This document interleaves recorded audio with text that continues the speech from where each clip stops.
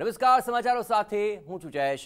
સૌપ્રથમ સમાચાર ગાંધીનગરથી। અહીં આદિવાસી જાતિ પ્રમાણપત્રનું વિવાદ ઉકેલવાની તૈયારી કરી લેવાય છે અને કેબિનેટ પ્રધાન ગણપત વસાવાને આ અંગે જવાબદારી સોંપી દેવાય છે। આદિવાસી જાતિ પ્રમાણપત્ર અંગે એક મહત્વપૂર્ણ બેઠક મળી કે જેમાં ગણપત વસાવા આદિવાસી આગેવાનો સાથે એક મહત્વપૂર્ણ બેઠક કરશે અને આંદોલન કરતા 5 આદિવાસી આગેવાનો ગણપત વસાવાને મળશે। સાંજે 5 વાગ્યે આદિવાસી જાતિ પ્રમાણપત્રને લઈને આ મહત્વપૂર્ણ બેઠક મળવા જઈ રહી છે। આદિવાસી સમાજની માંગણીઓને લઈને આ બેઠકની અંદર ચર્ચા વિચારણા થશે। કોઈ સુખદ ઉકેલ આવે તે દિશામાં આખરે ગણપત વસાવાને કામગીરી સોંપવામાં આવી છે અને તેને લઈને સાંજે 5 વાગ્યે આ બેઠક મળી રહી છે।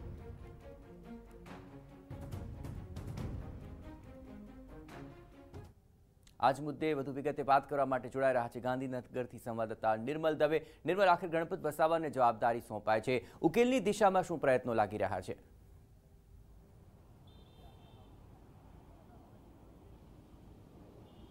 જે રીતે એલઆરડી પરીક્ષાનો વિવાદ ચાલતો હતો અને વિવાદને લઈને આંદોલન ઉગ્ર બન્યું હતું અને સમગ્ર આંદોલન સમેટવા માટેની જવાબદારી ઓબીસી સમાજના નેતાઓને સોંપવામાં આવી હતી, ઓબીસી સમાજના આગેવાનોને સોંપવામાં આવી હતી।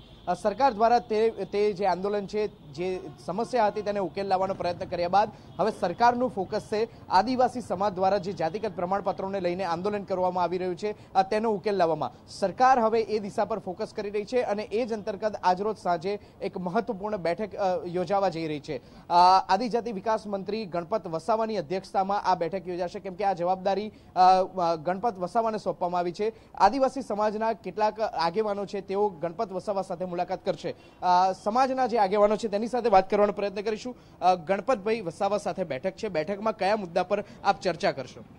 મહામહિમ રાષ્ટ્રપતિના 29/10/56ના જાહેરનામાનો ભંગ કરીને રાજ્ય સરકારને સત્તા ન હોવા છતાં જુદા જુદા ઠરાવો બહાર પાડીને અનુસૂચિત જનજાતિના અન્ય રબારી ભરવાડોને ચારણ તથા અન્ય સમાજના લોકોને જે અનુસૂચિત જનજાતિના ખોટા પ્રમાણપત્રો આપવામાં આવેલ છે આ તમામ ખોટા પ્રમાણપત્રો રદ કરવા માટેની અમારી મુખ્ય માંગણી છે। બીજું, અનુસૂચિત જાતિ, અનુસૂચિત જનજાતિ તથા બક્ષી પંચ માટે જે સરકારે કાયદો બનાવેલ છે એ કાયદાના રૂલ્સ હજી 2 વર્ષ થયા છતાં બનાવવા નથી આવ્યા। એ રૂલ્સ બનાવવાની અમારી મુખ્ય માંગણીઓ છે। તેમજ આ ખોટા પ્રમાણપત્રોના આધારે સરકારી નોકરીમાં જે લાગ્યા છે ક્લાસ 1, 2 અને ક્લાસ 3 એ તમામને દૂર કરવામાં આવે। આ લોકોને દૂર કરવા માટે જે ખોટા પ્રમાણપત્રો લઈ અને નોકરી કરી રહ્યા છે તેમને દૂર કરવાની માંગ છે, પરંતુ સાથે સાથે સરકાર કેટલી તૈયાર છે આપનો પ્રશ્નને ઉકેલ કરવા માટે? આપ એ બાબતે શું કહેશો?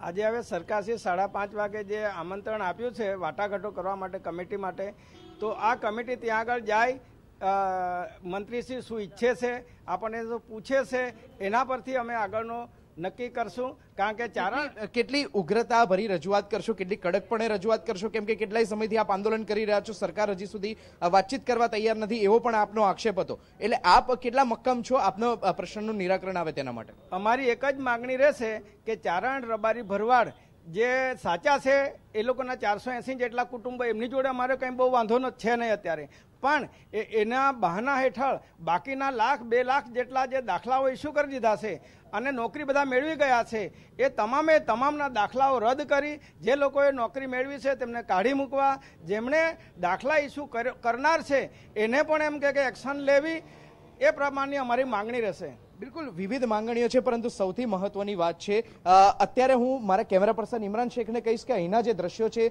જે મંડપ બાંધીને અહીંયા કેટલાય સમયથી આંદોલન કરવામાં આવી રહ્યું છે, સાચા આદિવાસી અધિકાર બચાવ સમિતિના શીર્ષક હેઠળ આ આંદોલન કરવામાં આવી રહ્યું છે। જાતિગત પ્રમાણપત્રો ને લઈને જે રીતે વિવાદ ચાલી રહ્યો છે, ગેરલાયક ઠરેલા જે ખોટા આદિવાસીઓ છે તેને દૂર કરવામાં આવે અને સાચા આદિવાસીઓને નિમણૂક આપી અને ન્યાય આપવામાં આવે તે પ્રકારની માંગ છે। અને વિવિધ માંગો સાથે આજરોજ સાંજે કેબિનેટ મંત્રી ગણપત વસાવા સાથે મુલાકાત યોજવાની છે। આ મહત્વપૂર્ણ બેઠક ચોક્કસથી આદિવાસી સમાજ માટે કહી શકાય કેમ કે છેલ્લા કેટલાય સમયથી આ વિવાદ ચાલી રહ્યો છે અને વિવાદનો અંત લાવવા માટે અનેક પ્રયત્નો કરવામાં આવ્યા છે, તેમ છતાં પણ સરકાર હજી સુધી મંત્રણા માટે તૈયાર નહોતી થઈ।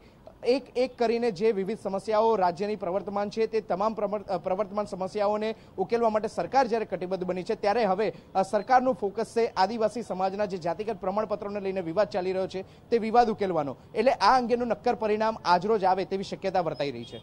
આભાર નિર્મલ. તો આખરે જોવાનું રહેશે કે 5 વાગે જે બેઠક મળી રહી છે તેમાં આખરે કોઈ હલ નીકળે છે કે કેમ, પરંતુ આખરે પૂરો પ્રયત્ન કરાશે કે આ વિવાદનો ઉકેલ લાવી દેવામાં આવે અને ગણપત વસાવાને આ અંગે જવાબદારી સોંપાય છે.